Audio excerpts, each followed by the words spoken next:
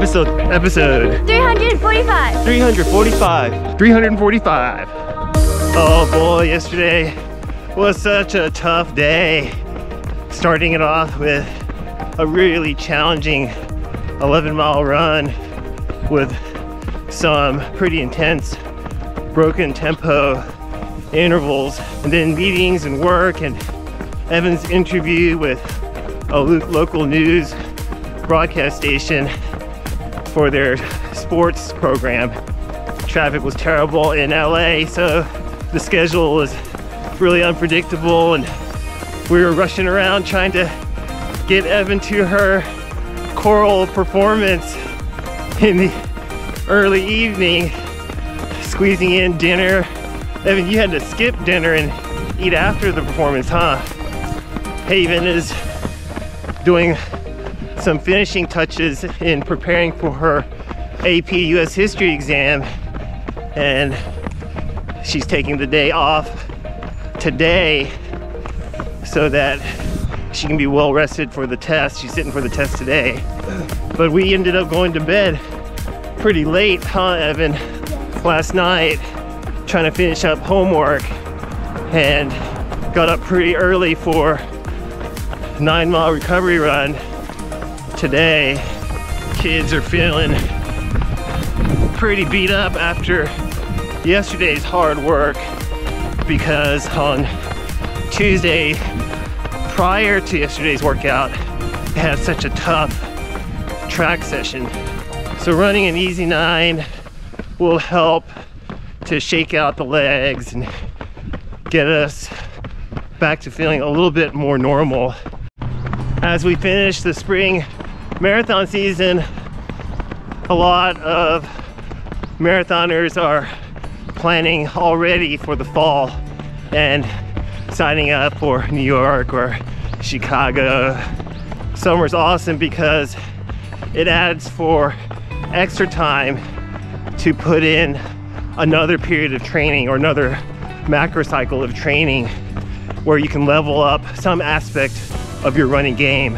Today I'm going to talk about 2 of the best ways to utilize the summer to help improve you as a marathoner. All right, let's go. Speed build is one way to spend time during the summer season. A 5 to 8 week speed macro cycle is an excellent way to level up your marathon game and push your marathon pace or goal marathon pace to another level or layer. We typically focus on speed or VO2 max much closer to race day, since we typically plateau out at about 5 to 6 weeks of VO2 max interval training. So why is it beneficial to do VO2 max training so far out from race day, between 20 and 30 weeks even? The purpose of the speed macro cycle is to increase your speed at VO2 max. And there are a lot of positive effects from increasing speed at VO2 max. The biggest one is a shift of your graph to the right, which ultimately results in an increase in running economy. And your old marathon pace will feel much easier, and it gives you a chance at running at your new marathon pace. In other words, you can run 10, 15, 20 seconds faster than your old marathon pace at the same heart rate. Now that doesn't mean that after a speed build you can go out and run a marathon at the new gold marathon pace. You still will have to develop the endurance and the strength necessary to maintain that speed for 26.2 miles. But your new efficiency, your new higher level of running economy will give you a chance to be able to do those workouts when you do start that marathon build 16 to 18 weeks out from race day. It's best to do your speed build with a focus on 5K, because the biggest impact on running economy will be pure speed from speed repetitions and the increase in cardiovascular fitness from VO2 max intervals. To increase running economy, both mechanically and aerobically, you need to feel much more comfortable and at ease at higher running speeds. You can get an idea of how to do a speed build by following along with us on the daily vlog. Cole, Haven, Evan, and I will be working on a speed build to increase our 5K speed and We'll do a road race sometime in the summer, probably in July. We look forward to it and appreciate you supporting us along the way. A base build is another way to spend time during the summer season. The purpose of the base build is to establish a weekly volume of distance that you ideally would like to work out at during your marathon build. During the base build, we're focused on running aerobically, maintaining good health, and increasing mileage safely. That means we're not going to be doing any workouts during the base build. We'll still work on mechanics and running economy through the use of strides, but we're not going to be taking ourselves to lactate threshold or VO2 max during this base build macro cycle.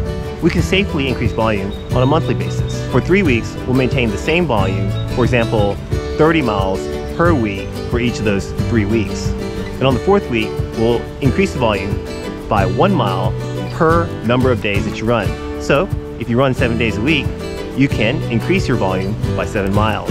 And if you run 5 days per week, you can increase your volume by 5 miles.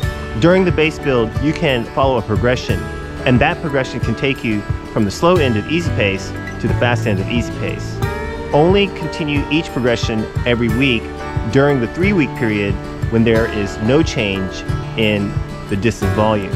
On the 4th week, when there is a bump up in the distance, then hold off on the progression and maintain the same paces that you were running in the previous week with lesser volume. Once you graduate to the fastest end of easy pace, then you can creep down into steady state and start moving towards marathon pace, and as close to it as you can until the base build is over. This will take you through the whole range of the aerobic zone, and since you're not doing any fast running, it's not likely that your heart rate will improve during this period. But that's okay, just run to RPE, stay comfortable so that you can speak whole sentences during the run. And the base build is going to be a grind. It's more of a mental grind than anything. So stay focused, stay motivated, join some group runs, change up the scenery, mix up some trail running with some road running, join a club on Strava, do whatever you can to stay consistent on your daily runs or the number of runs that you have committed to according to your schedule. Hey, so spend the summer developing some speed and resulting higher running economy, or build up some distance volume so that you can do your marathon training block with a larger volume of distance per week, or do both and level up your marathon game. Thanks so much to our Patreon team. We really can't do it without you. Love you so much. Join me on Strava to find out how we do our speed build, and follow AHRC on Instagram to get your daily dose of running motivation. Please like this video and help get it out to as many people as possible. And don't forget to subscribe if you haven't done so already. It helps out our channel a ton. I'll see you on KTLA next week. Thanks for coming with me all the way to the end of this talk about how to best spend your summer to level up your marathon game. I hope you have a great day and a meaningful run. We'll see you in the next one. All right, bye now.